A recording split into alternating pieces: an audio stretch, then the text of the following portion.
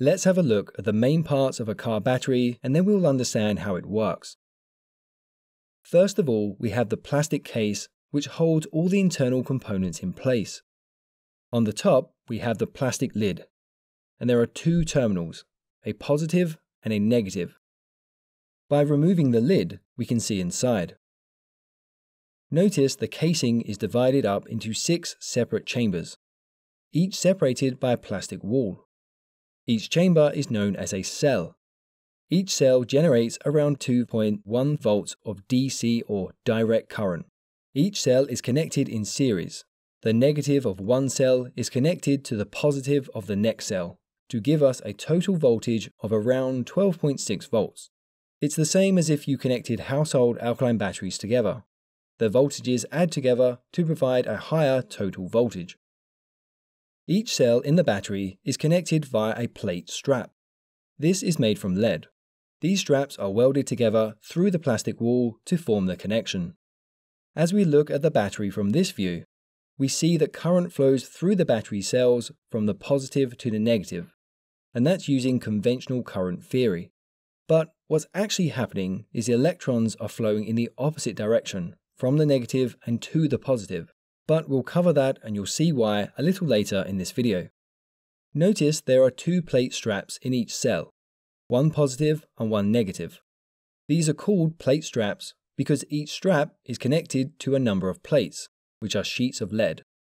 The plates are formed into grid-type structures, which maximizes the surface area.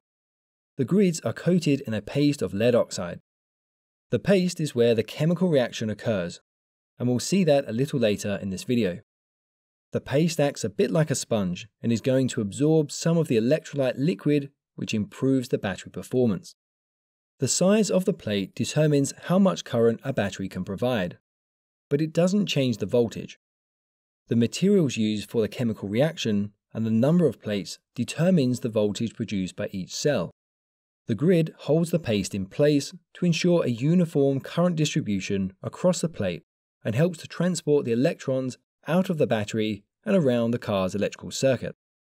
The negative plate is the anode, and this is a plate of pure lead, although some small amounts of additives are added to harden the lead and protect it from corrosion. The positive plate is the cathode, and this is made from lead oxide. The plates are made of dissimilar materials to form the chemical reaction and release the electrons.